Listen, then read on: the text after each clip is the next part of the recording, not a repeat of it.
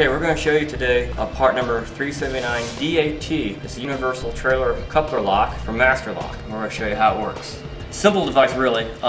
Key locks and unlocks it. When you unlock it, the slide comes out where the ball will be in the coupler. And then when you want to lock it onto the coupler, push it back as far as you can, turn the key, and you can't go anywhere.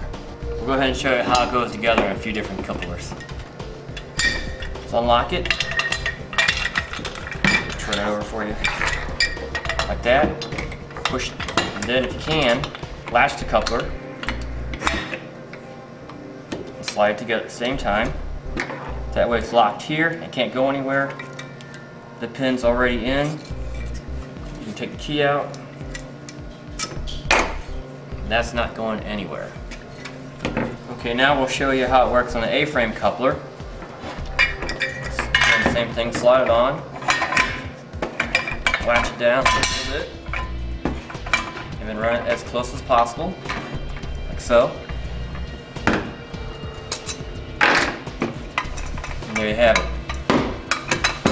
Nobody can get a ball in there to take off your coupler. And we're going to show you how this fits onto a 2 5/16 coupler. Here's up. Push the key together.